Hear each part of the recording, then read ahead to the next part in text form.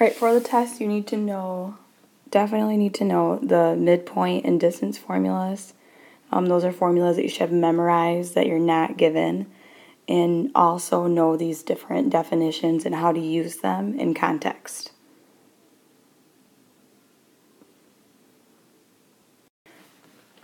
Parallel planes. Parallel planes never intersect. So I'm going to pick the top and the bottom. So to name a plane, you need 3 or 4 letters that include the top. So I'm just going to do HAD is parallel, that's a parallel symbol, to the bottom, GBC. Again, I could have used other letters as well. Name skew lines to AB. So here's AB.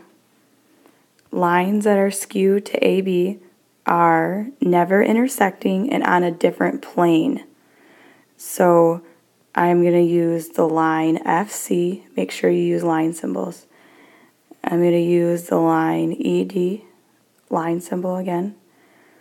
HE is skew, or EH is the same thing. And FG is also skew. DC is parallel, EF is parallel, HG is parallel, BC intersects, AD intersects, and HA intersects, and GB intersects, so I can't use those. Okay, I cleared it to draw the next one. What is the intersection of this plane? EDC. So I'm going to shade EDC, which is the front. So E, D, C, and F. And then I'm also going to shade with a different color, HAD. So HAD is the top. So where the 2 corners come together is a line. 2 planes intersect to make a line. Even though it doesn't look like a line, it's still a line. So we didn't do that on the quiz, so make sure you're careful that you put the line DE. And then the last one, name the left side. So shade the left side. And the left side, pick 3 or 4 of these letters and don't put any symbol above it. So it's just HEF. Naming opposite rays, what you do is you have a point and extend one way and extend the other way, and it makes a line. So the rays that I wrote down were the rays QV with a ray over it, 2 letters, comma, and the ray QS. Opposite rays go in opposite directions and they have the same endpoint. And number 2, give 3 non-collinear points. So any 3 points that don't lie on the same line. So separate your points with commas, P, U, T. Number 1 again, or down here for this diagram, name the line QS another way. So this red line, how else can I name this red line?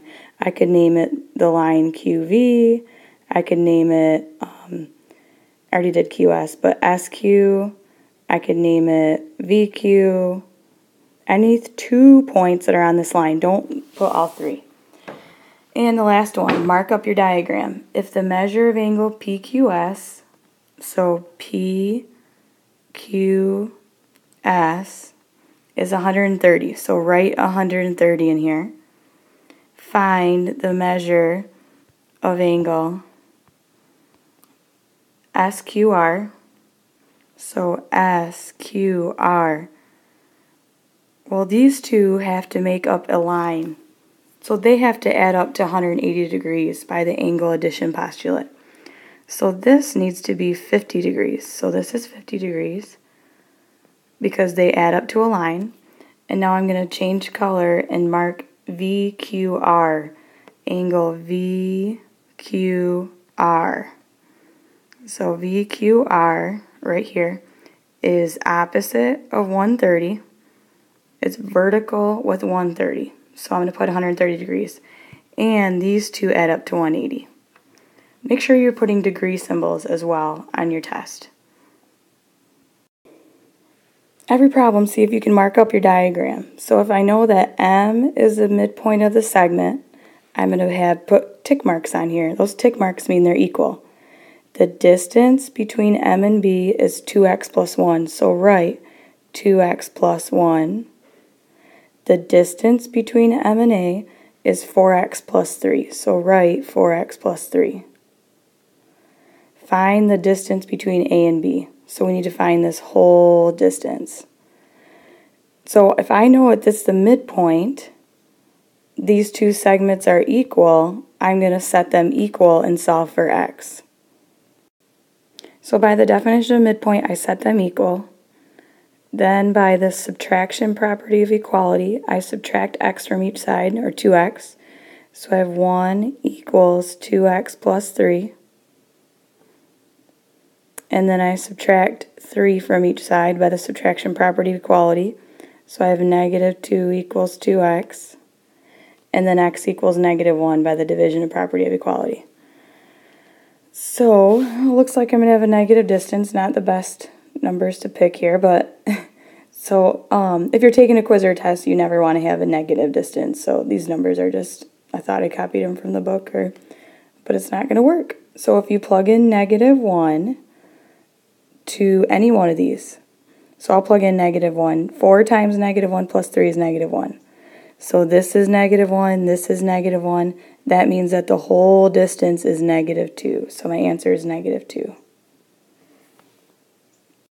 Okay, make sure you know the midpoint formula. So I wrote the midpoint formula. So I'm going to mark over in here my L is at negative 2, or negative 3, 2. And my K is at 4, 5. So to find the midpoint, you need to average the x's. So add negative 3 plus 4 and divide it by 2. And then add 5 plus 2 and divide it by 2. So the answer is negative 3 plus 4 over 2 is 1/2. And then 5 plus 2 over 2 is 7/2. Or you can leave it as a decimal if you want. You could leave it as 0.5 and then 3.5. But make sure that you write your answer as a coordinate, an x and a y with parentheses. And I wrote the distance formula down because this means find the distance. So the distance between K and L, I have my x1, my y1, my x2, my y2. So I do distance equals the square root of x1, which is negative 3 minus 4. Negative 3 minus 4 is negative 7. Put that in parentheses.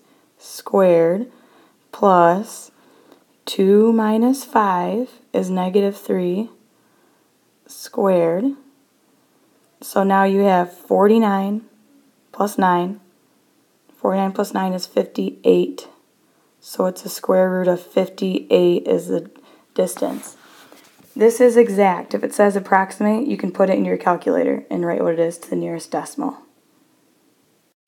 Make sure you can name an angle multiple ways, just like on the quiz. So if I name angle 1, it can be at angle SK, because K is the vertex, it needs to be the middle letter.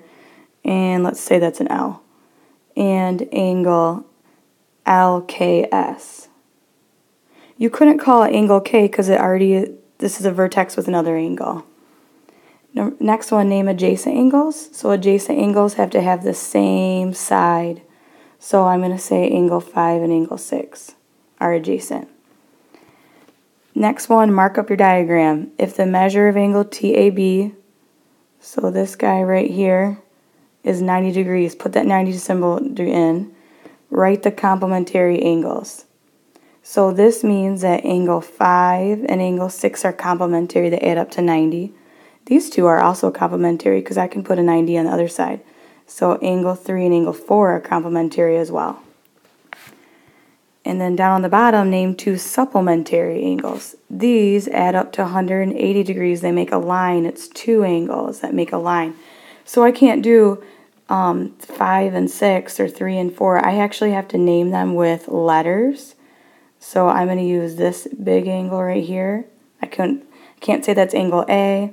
I have to write down this is angle RAB. That is supplementary with angle RAL. Angle RAL. Those are supplementary. There's also other pairs as well. Angle 1 and angle 2 are complementary, so I put a note, they add up to 90 degrees. Okay, that should be buzzing in your head. Complementary adds up to 90 degrees. The measure of angle 1 is 2x plus 2, and the measure of angle 2 is 6x plus 8. Find the measure of each angle. So if they're complementary, it means that this and this adds up to 90.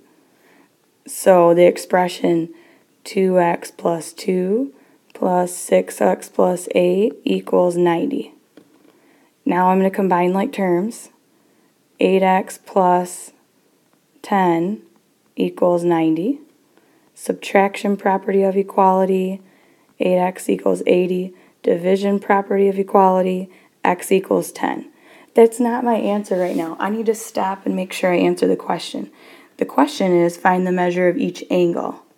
So now I need to plug in 10 in here. So it's 2 times 10 plus 2.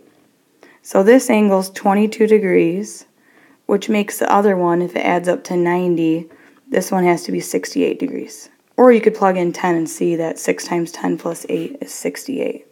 So here's my answer, and it makes sense because they both add up to 90.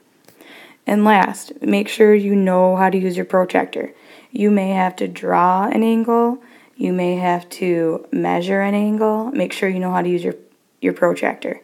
And mark up all your diagrams. If you're given the midpoint, if you're given what any angle measures are, mark them up in your diagram.